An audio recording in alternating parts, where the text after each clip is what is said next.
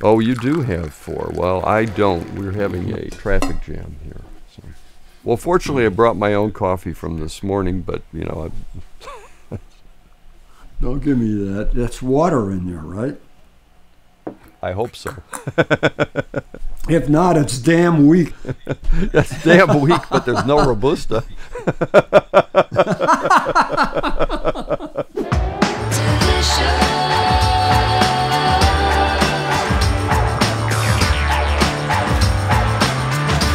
Well, I'm getting low key with, I guess you could call it balanced, but it doesn't have a lot to balance, but it is balanced. I have a cupping friend who used to call a coffee like this a lazy cup. A lazy cup. Yeah, it doesn't do a lot, but it doesn't offend. It just sort of lays on the couch and waits for you to drink it. I'm getting a kind of nut, but a little livelier than the 8 o'clock. Oh, yeah. There's a little bit of caramel. Definitely getting caramel. The sweet top notes, not very prominent, but I guess there's some flowers in there. I'm getting a lot of wood. Hard to tell, hard to distinguish persuasively when you're cupping between wood and nut sometimes, because nut tend to have a kind of, unless they're very distinctive nuts, a little bit of a wood character. But I think the wood notes are livelier than in the 8 o'clock. Mm-hmm. Well, maybe fir that's been sitting around in the lumber yard a little bit, but nevertheless, not like old dead boards. But of course, the old dead boards is because the 8 o'clock was terminally stale. So it's staleness, right? Staleness. This is not. No. It's not exactly lively aroma that leaps out of the cup either. It's not number 1. That's about all I get in the nose. Well, some nut, some wood. The nut's a pleasant nut. I'm not getting any rubber. A little hint of flowers. There could be a kind of a citrus like lime, maybe a kind of a raisin too, or dried fruit of some kind, maybe prunes actually. And somewhere in there you could probably find chocolate along with the prunes. Well, I don't know that anybody's ever marketed chocolate covered prunes, so. But there's an idea. Keep that on the editing floor, Pat. Ken and I are going to go into business. You get salt? I'm getting a salt right away. And just so everyone knows, neither of us ever, I could speak for myself for sure on this, I never use salt. I know some people advocate putting salt in your brewing basket. I would never do such a thing. Well, the claim, of course, is you put salt in, it increases sweetness. Yeah. But I think when there's a kind of intrinsic salt, where it may not be literally sodium, but something that tastes like, resembles salt, it's usually not a good sign, because coffees pick that note up in the processing. It's typically poorly processed, dry processed coffee that gets those salty notes. A lot of natural or poor quality, dried in the fruit coffee in here, I think. Arabica probably. I don't really, it could have some Robusta, but I'm not particularly getting it. I'm not getting that. Poor quality Arabica. It has a kind of sweetness.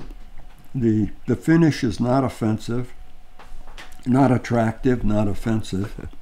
Mildly astringent, a little bit sweet finish. Salty fruit, you know? Maybe plums with salt on them. I know Japanese have salty plum. They have a kind of a very aggressive, extreme taste. This does not. I'm picking a kind of a plummy fruit coupled with a salt. You know, as the cup cools, I was hoping for more, and I'm not getting it. No, it's just sort of standing pat. The mouthfeel is nice. Mm-hmm. Yeah, the viscosity is there. And it's not obnoxious. It's just No, there's nothing that would stop me. It's not stopping me. It's just lazy. There's no incentive though either, except it's hot and has caffeine and associates with positive memories of better coffees. Oh, that's one of the best damning with faint praise comments I've heard. Well, it is. I mean, the ritual of drinking coffee is, if you're a coffee drinker, it's intrinsically pleasurable, and it may even be stimulating if there's no caffeine, because we associate it with stimulation. And at least I do. I associate it with all good things. Consolation. Yeah, consolations in the morning when I don't want to go anywhere. Yeah. All of that is an important part of coffee that we all know. This taste, I'm afraid that I'd probably drink it without much pleasure. What is it? This is actually one of my favorite lazy cups. Well, this surprises me because me too. I've had some very nice coffees at Dunkin' Donuts. Yes, I have too. Maybe it's that I've been needy when I've gone into Dunkin' because there isn't someplace else that I like better to go to. But I certainly have had some pleasant cups. And I think also, it's an international brand. When I was in Korea, it was considered a premium coffee. Oh, yes. Went in a couple Dunkins in Seoul, and they were good. The coffee was good. I don't know whether it was just because, I don't know. It could have been just my mood, that I was having an interesting time in Korea, and therefore this coffee was good. But I don't think so. I think it was better than this. The people who do the Dunkin' coffee, that I used to do it at any rate, were very good, very outstanding coffee. Who did the blend design and the testing and the quality control, but I think they sort of missed it here. Oh, let's get the oxygen. Well. Oh yeah, please, Jason. 4%. 4% on this. Okay.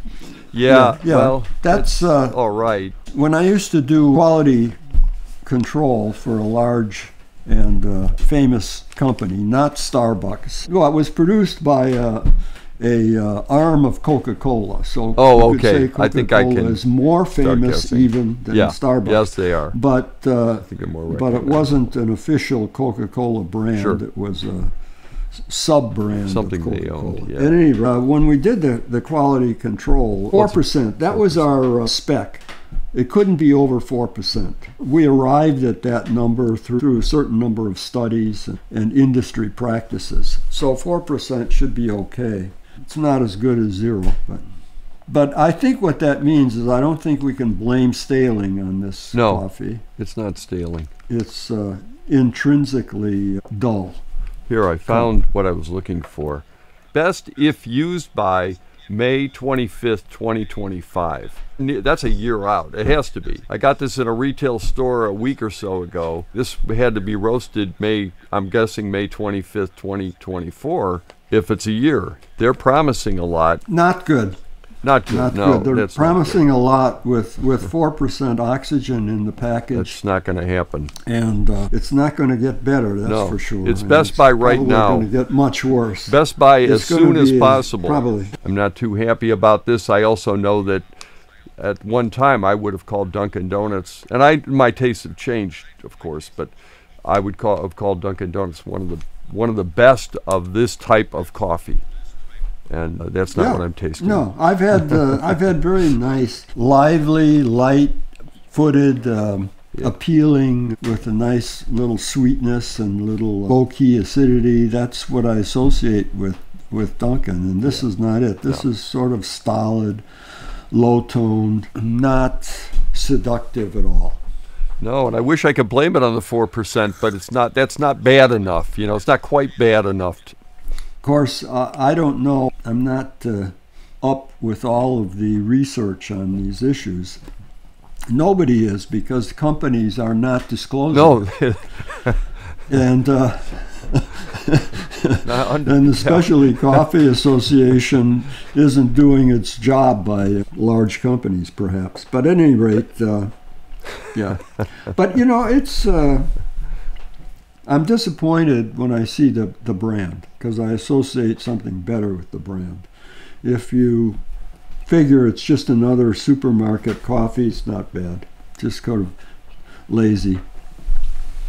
But it's going to be it's pretty not supposed dead. to be that. I would say it's going to be pretty dead by the time it's if somebody buys it just before it expires. But Dunkin' Donuts coffee is known, I think, as the coffee that many Americans, at least, hold up in defiance of Starbucks, and they'll say, "Oh, I don't like dark roast," and they'll use Dunkin' Donuts as proof of that. And I think Dunkin' Donuts is a great coffee. And you know, of course, I like a lot of smaller roasters better than either of them, but I would say, hey, at least it deserved that position. The coffee we're having today does not deserve that position, and I'm going to vote accordingly in a few minutes. Vote with my feet. Yeah, that's a very good point. That Dunkin', there's a cohort of consumers who are very loyal to Dunkin' and would walk right by a Starbucks to get their Dunkin' Donuts coffee. And certainly when I'm in a strange place and I see a Dunkin', I think, well, I'm going to get a decent cup. So disappointing. I mean, that doesn't mean that all Dunkin' Donuts coffee is like this cup, but it does a bad sign in the sense that the brand is on the bag, and it's just kind of half dead and lazy. Ken, I'd like to find out about this. I will look into it.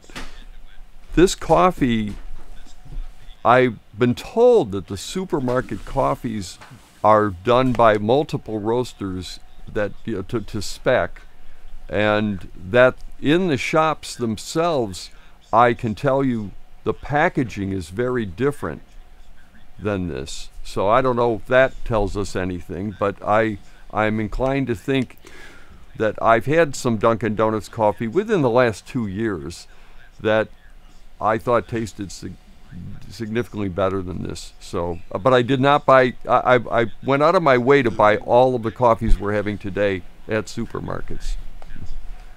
Yeah. So what you're implying is that the coffee in the Dunkin' Donuts shops is better than the coffee being sold in supermarkets under the Dunkin' label. That's quite possible. It could be. Yeah. It could be, but that's also very tricky, and that's a hard one to, I want to be able to give people some advice they can use. Please like and subscribe if you want to see more shows like this.